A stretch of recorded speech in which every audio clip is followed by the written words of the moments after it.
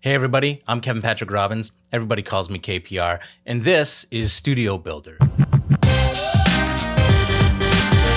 What I'm going to be doing in this video is I'm going to be taking a look at another photographer's website, a commercial photographer's website, and breaking down what they can do to improve their website. I've been developing websites since 1994, which is what accounts for all this gray. So I'm going to take a look at the website. I'm going to talk about what can be done to improve it, what's being done well, and then make some suggestions on how to make this photographer's website even better. The website we'll be looking at today is from commercial photographer Chris Folk, who's based in Winston-Salem, North Carolina. So let's get into it. So the first thing I can see is that Chris is using Format for her website. Format is a website hosting company that specializes in websites for photographers.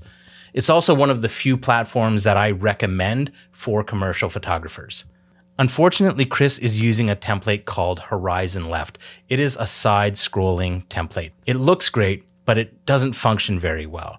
And that's not her fault. You need to avoid side-scrolling websites for two reasons. First of all, they're not natural to navigate. They're not consistent with existing user experience design. Users shouldn't be figuring out how to navigate your website when they arrive at your website. Which brings us to point number two. Side-scrolling websites are not easy to navigate. You can scroll through a side-scrolling website with a mouse. You can't scroll with the up or down arrows, with the page buttons or the home or end buttons. And this slows down the discovery process of your images. Not being able to scroll properly goes against expected norms when we visit a website.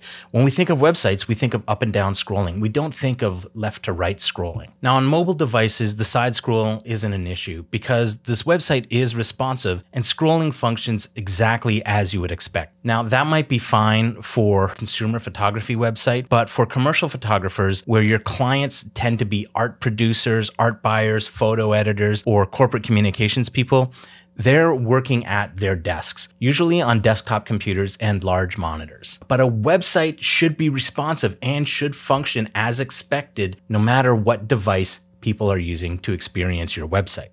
So let's look at the navigation here. Chris has three portfolios: beauty, fashion, and portraits. On her info page, she indicates that she is available for assignments. She also has a section that says commercial portraits and headshots. So what I would like to see is I would like to see two additional portfolios. I would like to see a portfolio specifically for headshots. And then I would like to see another portfolio that specifically says work or commissions. And then you would use that as your homepage. I could also see a possible third additional portfolio called overview. And an overview portfolio is usually a thumbnail portfolio that gives the visitor a quick overview of your portfolio. So you would have some fashion, some portrait, some beauty, some headshots, and combine that into your overview portfolio. And that would usually consist of about 20 to 30 images. Next up, we have this page here called info. Rename info to about. The words about and contact should be on every single website. When I go to a website and I want to know how to find you, the first thing I'm looking for is the word contact or about. Make the wording clear. Have a contact page. Even if it's just your phone number and your email address, have a contact page on your website. On your about page, add a client list to your about page. Have a nice bullet point list of who all your clients have been, especially if they are brand names or publications. This provides social proof and adds third-party validation to your website. So when people go to your about page and they see a long list of clients, they will know that you have experience and a lot of people have hired you to do this work. The final thing I noticed about Chris's website are her image file names. So let's take a quick look under the hood at the source code for the website and look at the file names of the images. Here, Chris is making a fundamental mistake that I see so many photographers make, which is to not rename their images when they upload them. They just take the file name from the camera and add -edit to the file name. Or they will give the file name something that's relevant to the project, but isn't relevant to the image or the page on which it's appearing on your website. Now, not all of Chris's images are named this way. Some are a little bit better, but it does show that she has not implemented a naming convention for her images that she sticks to or that is optimized for search engine results. What you have to realize is that Google is looking at all of the images on your website and trying to make sense of them. I did a whole episode on the Studio Builder podcast about how to improve your image SEO. which I'll link to in the show notes below. But basically, you want every image on every page to have a file name using the keywords and the keyword phrases that are relevant to the page on which that image is residing. When you're naming your images, you need to know what page that image is going to be shown on, and then rename the image before you upload it to match the keyword phrase for that page. And then all the other images in that gallery on that page should be variations of that keyword phrase. Instead of fashion photography, fashion photographer, fashion photographers, photography, fashion. You can also append or prepend other information to those keywords, such as your name and your location.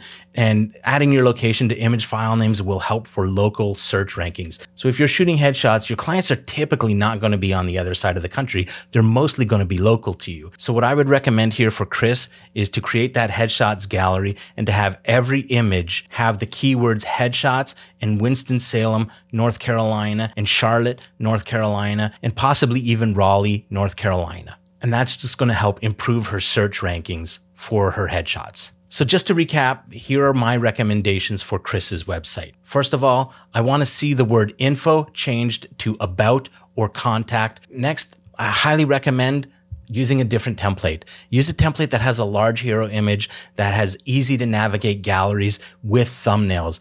Thumbnails that can open up to big, larger images that I can click through just by hitting the arrow key on my keyboard. Add a headshots portfolio. Add a portfolio titled work or commissions. Possibly add an overview portfolio. And then finally, rename all the images so that they include keyword phrases for the page on which those images reside. And that's it. Otherwise, Chris's work is fantastic. She just needs to tweak a few things with the website that will really help improve the user experience and the searchability. If you found this video helpful, please give it a thumbs up. That helps other people find this video as well. And I want to help as many people as possible. Also, if you have a website and you would like me to review it and give you my thoughts on it, there's a link in the description below that you can click on to fill out a form, and I'll take a look at your website and I'll start choosing websites to feature in upcoming videos. I hope this was valuable. Thanks a lot. Take care.